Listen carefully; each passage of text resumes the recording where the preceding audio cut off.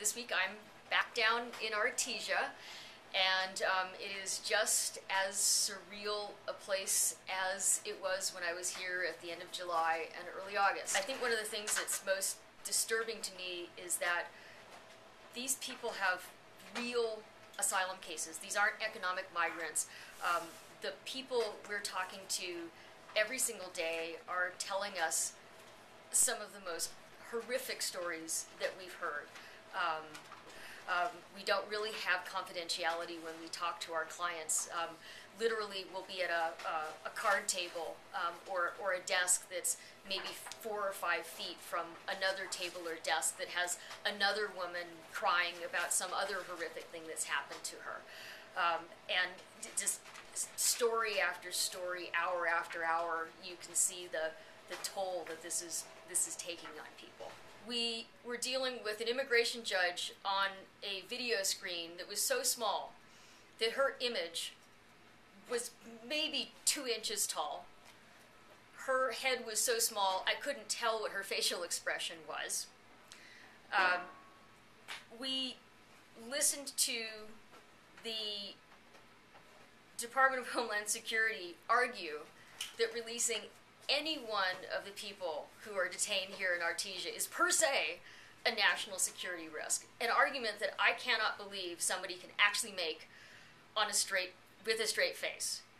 A bond hearing is supposed to be an individualized evaluation of 2 things. Is this person a danger to the community? And are they a flight risk? Are they going to show up for their hearing? We know that asylum applicants show up for their hearings. The lowest percentage of appearance rate for an asylum seeker that I was able to find is 91%. And if we include cases where people have counsel, that level rises to 98%.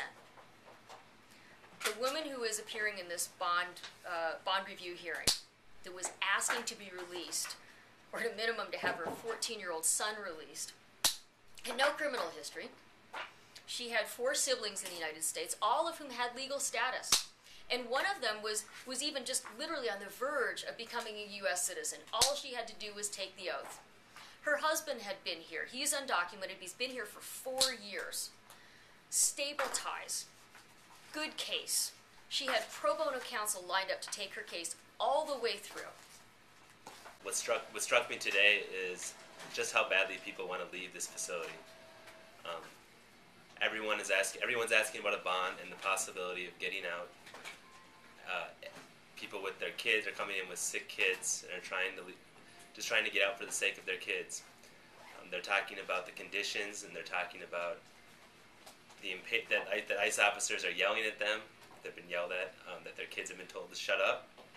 The whole thing has been chaotic.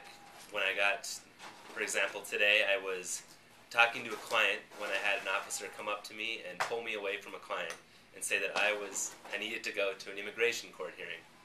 So I ran over to the immigration court hearing, where I was told that my client was not there. Therefore, I was lectured by the judge and then told that the case would be continued because I wasn't prepared. When in reality, I was expecting a hearing, but I was expecting a hearing 4 hours later. I had I had 5 people come in at the end of the day. 2 of the people got here on the 25th of July and had not yet had a credible fear interview. In fact, 1 had been ordered deported already. I also had someone that came here on the 25th, had never seen they'd been in Artesia since end of June, have not seen an attorney, already had an interview, at first were found not credible, and then was vacated, fortunately, by a judge on the 25th of July. Unfortunately, they haven't heard anything about their next hearing notice. So that's kind of the day-to-day here, is just figuring out. I spent most of my time just figuring out what's going to happen next to these people and to their immigration court cases. The things that I take for granted in my normal practice are not happening here. No one's getting clear instructions, and they don't know what they're supposed to be doing. And regardless of what they're doing, they're getting yelled at and treated as if they're criminals.